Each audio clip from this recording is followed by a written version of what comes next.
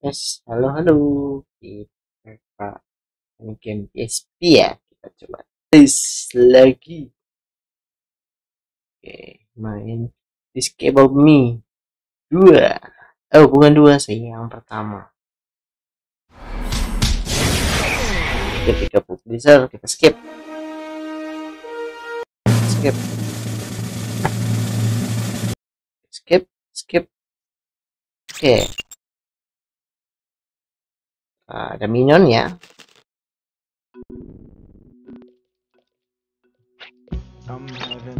Oke, game. Oh, ini save datanya ya. Kita pilih yang ini aja, kosong. Oke, simpan. Single player jelas. Emang bisa multiplayer ini? Minions, assemble! Settle down, everyone. I have an announcement to make. Okay. Remember what I told you that we are going to pull off the most skip amazing. briefing lah kita karena kita udah pernah nonton filmnya.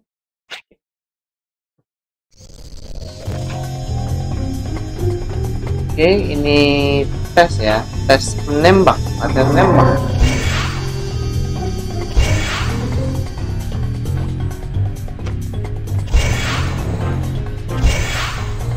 Kalau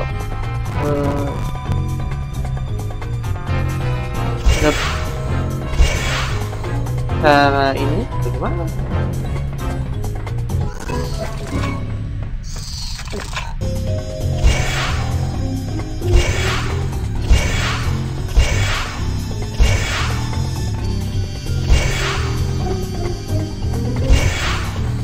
Cara bingung ini sasarannya. Before you go running off, let's take a look at how weapons and minions work.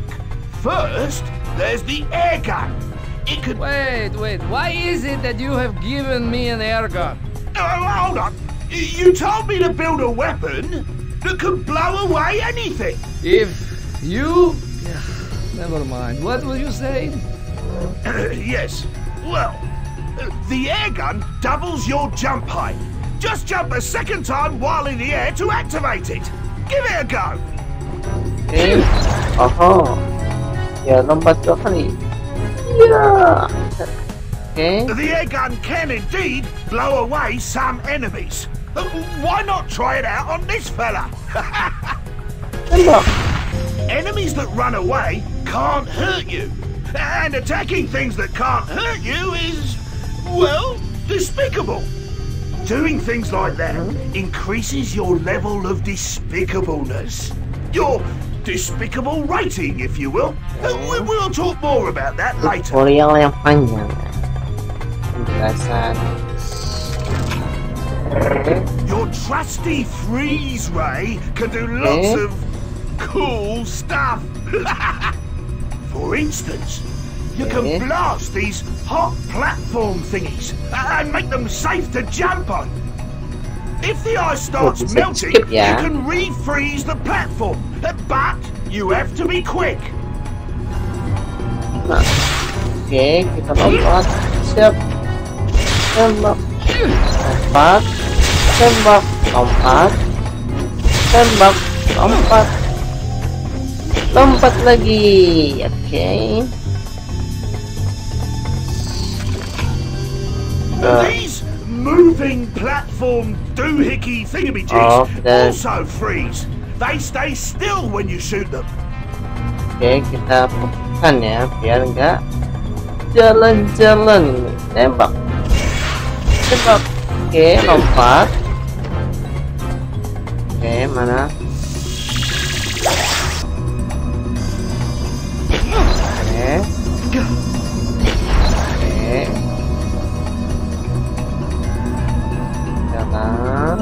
Terus lompat.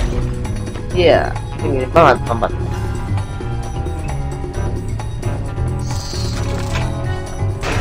Oke. Although you're very springy, you'll probably want to avoid being crushed. You can freeze pistons to make a safe path. Terus Lewatnya kemana?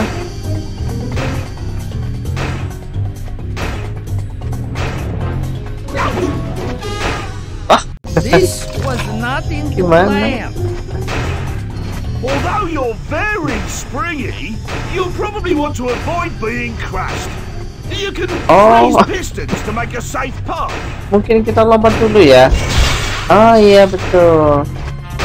Kita lompat, tembak. Oke, aduh salah.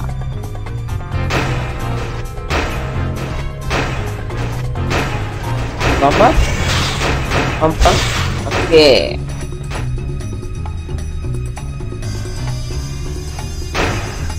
Lompat. Siap. Lewat. Nah. Oke, lanjut.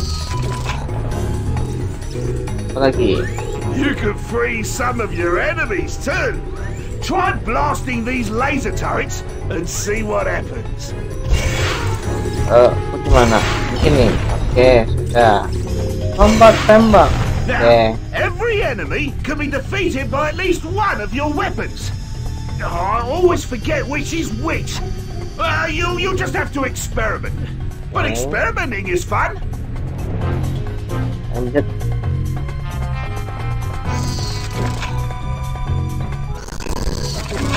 Now, as I said before, there are plenty of ways to be despicable. Ngelag ya. Whenever you come across objects like these, you can do marvelously nasty things to them.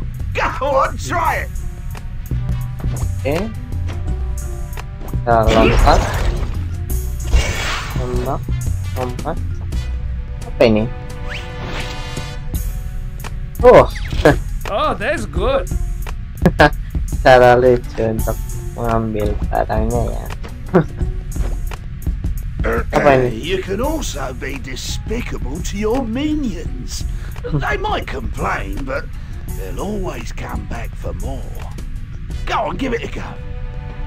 Apa? Apa ini?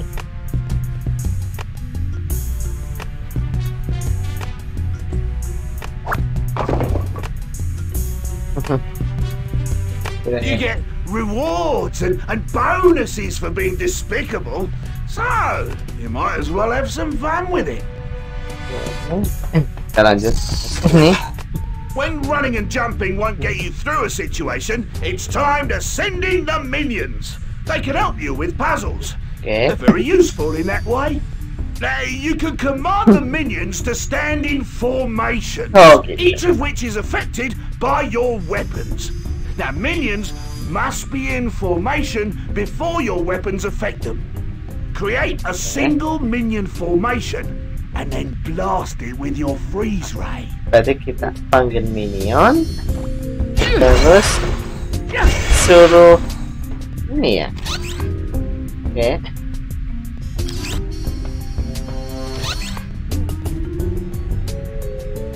Minion, terus kita seperti ini ya. Oh. Oke. Begini kan. Begini. Nah, cara ngeluarin gimana?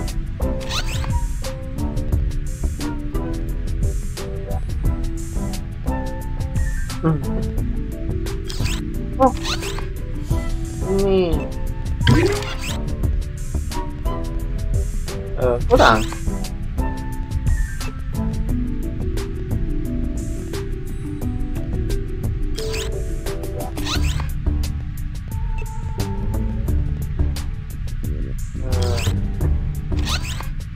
Gimana?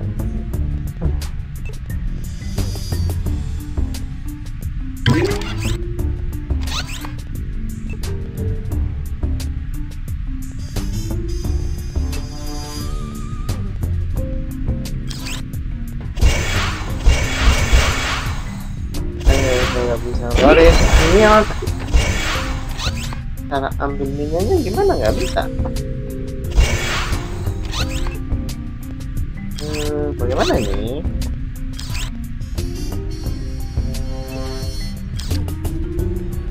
Oh, bisa diambil. Oh gitu. ini ya? Ini nggak bisa ya?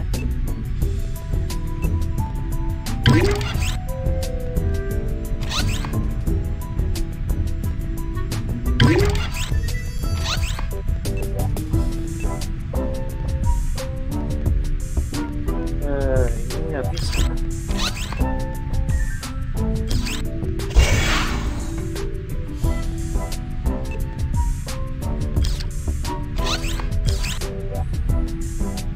Oh, ini ada tombol merah sama tombol itu. Kita ambil berarti.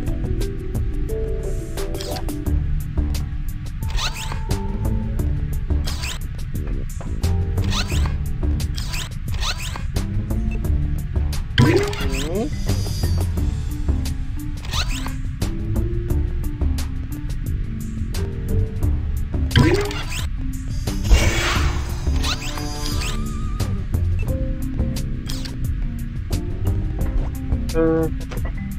Tapi harusnya bukan ini. Gimana ini? Ya. Ini nggak bisa, nggak mau. Ini nggak mau. Nggak bisa dong.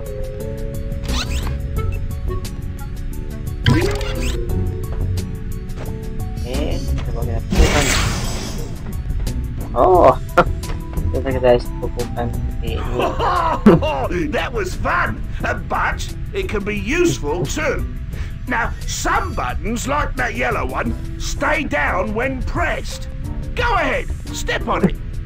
Oke, ini. Terus kita ke sini ya. Ini. Tembak. Good.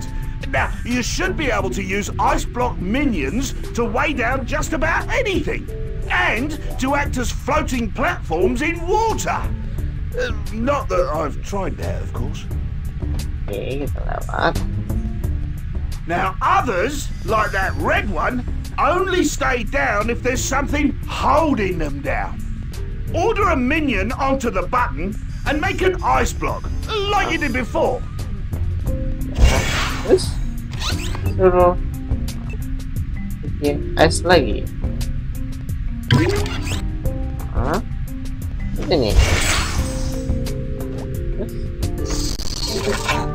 Your air gun should also affect the minions, I think. Order a single minion to stand directly below the button on the ceiling, and then hit him with the air gun.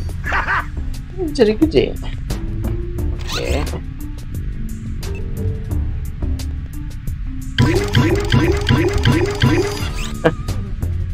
Kita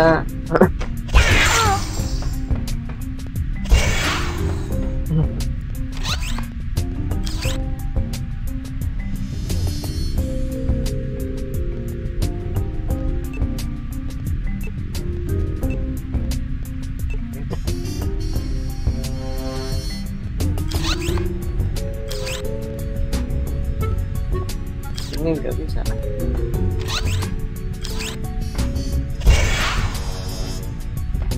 Cara mengembalikannya bagaimana, guys?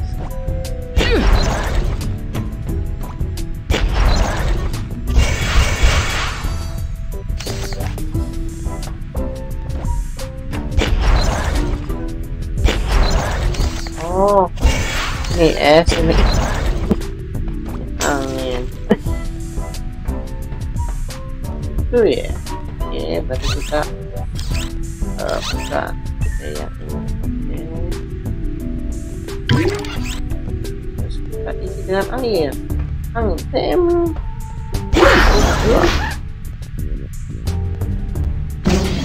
Okay. Oh, he's got a bit of an inflated opinion of himself, hasn't he? Well, at least he's good at pressing overhead buttons and lifting things, I suppose. Okay. You can also make minion towers.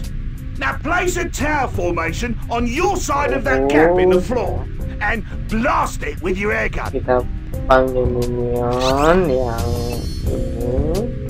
Kita ini. Terus kita tiup, satuin. You can use a minion bridge to cross gaps, to support other formations, and to catch falling objects.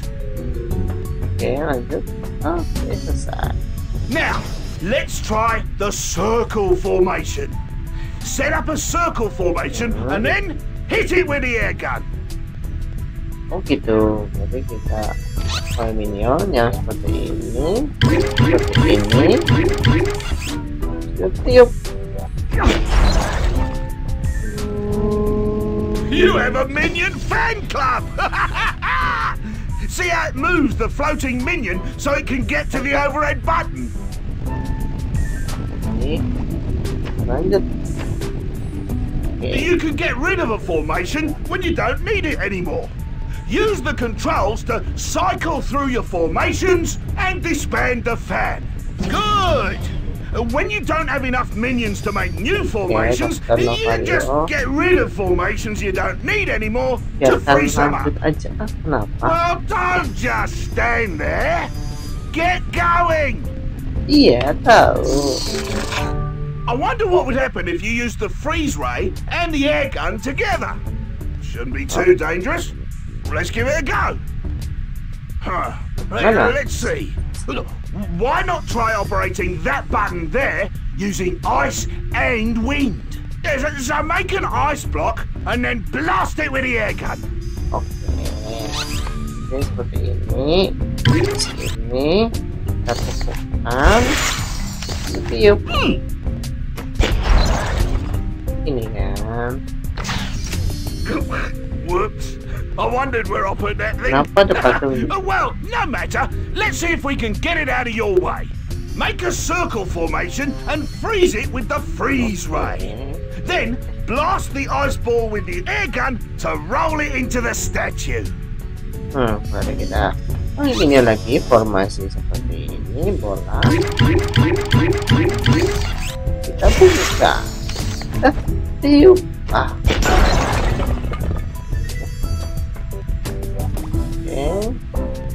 You can also make an ice tower, which blocks openings and stops wind from fans and stuff like that. Go ahead and make one. Oke, kita ke ini.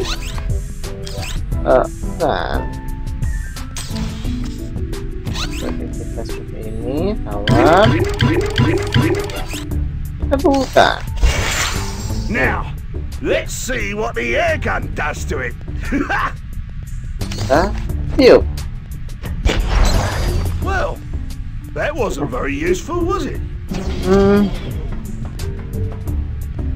Ahead of you is a puzzle map pickup. Each one provides details on how to complete one puzzle of your choice.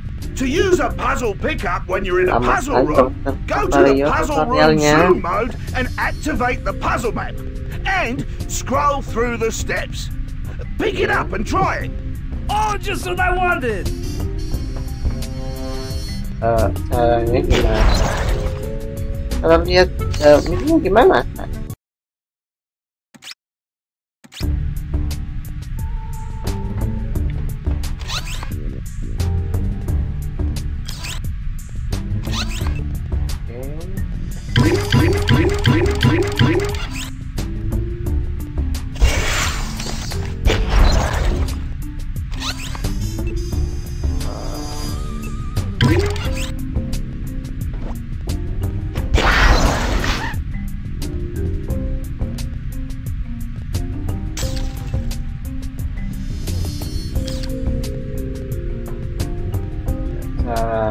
Isinya bagaimana, dokter? Dikasih info apa-apa.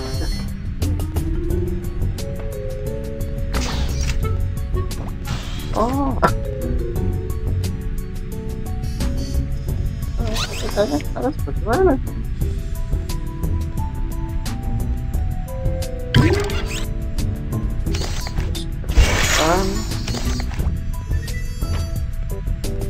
Oh iya, ini kita penyanyi apa yang ini bisa enggak?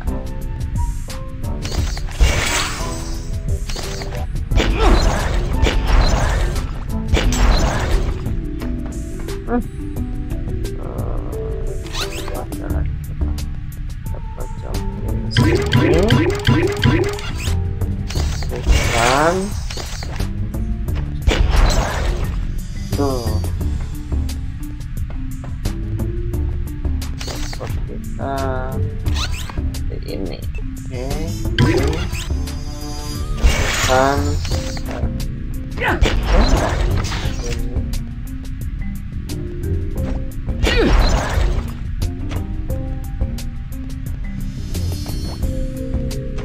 Yaitu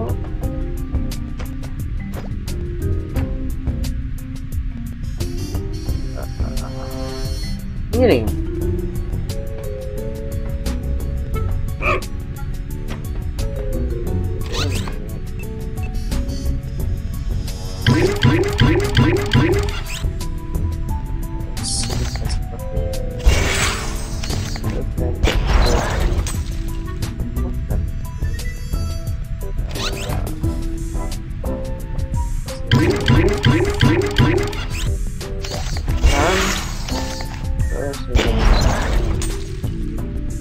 Jadi guys, mana ya guys? Mestinya bagaimana ya?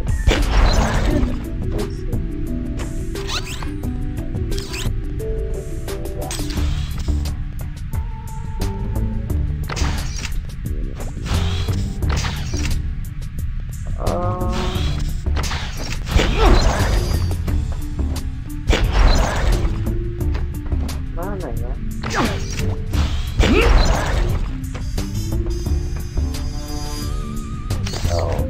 Kita seperti ini.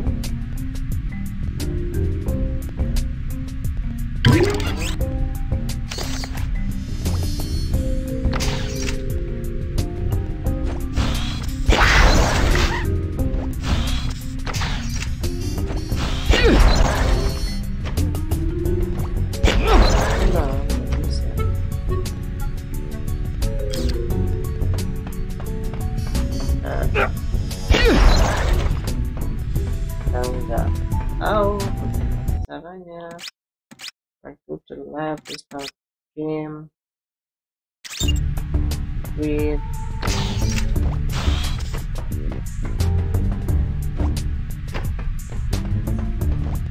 bisa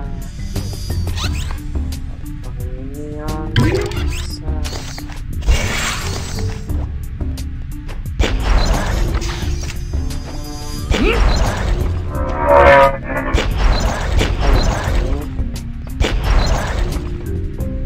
kita pakai yes.